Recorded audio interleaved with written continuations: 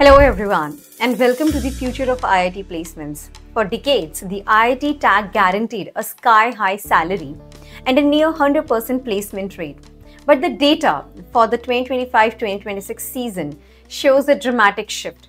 Across the top IITs, from Delhi to Madras, we are seeing a phenomenon lower overall placement rates and an increasing trend of freshers rejecting high-value PPOs.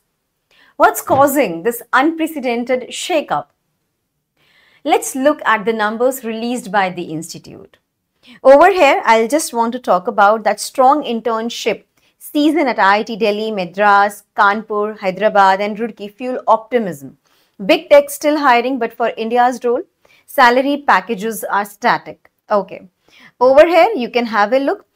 More students from IIT are rejecting pre-placement offers despite a 10 to 20% increase in such offers across campuses. Okay, over here at Careers 360, we have covered this news which says that the first phase of IIT Placement 2025-2026 begins on December 1. Herein, you can have a look that what they have written that IIT Delhi, Kanpur, Roorkee and Hyderabad all seen the trend. More students have rejected their PPOs this year so they can sit for final placement starting from December 1. A former student of IIT Delhi and current advisor to the placement team said on condition of anonymity. Okay. Students across IITs have confirmed a rise in tech jobs with fewer consulting roles and diversified international companies coming this year. Moving ahead, talking about the internship season, IIT Madras witnessed a 10 to 20% increase in the number of PPOs, but rejection also surged 10 to 15% compared to last year, a student from the placement team of IIT Madras said. At IIT Roorkee, 250 students received PPO offers up from 200 last year, but 24 rejected them compared to 18 in the previous cycle, stated a student from the placement team.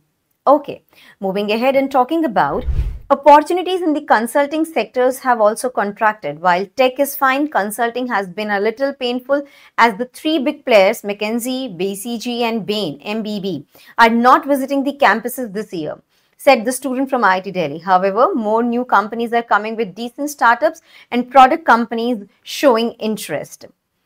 Moving ahead, talking about the IIT Hyderabad, it saw a 50% increase in quant companies this year, accompanied by salary hikes of 25 to 40%, said a student. Also, students are increasingly rejecting offers that don't align with their idea of work-life balance. Students now look for work-life balance in roles that are more passion-oriented rather than mundane ones. We are actually seeing a surge in recruitment for specialized AI and digital product firms at campuses like IIT Madras and Kanpur. Meanwhile, the consulting sector, traditionally a huge recruiter, is seeing a significant contraction, as I said, with major firms reducing their campuses visit. This market instability is changing how companies hire. Recruiters are now heavily favoring the PPO and internship route.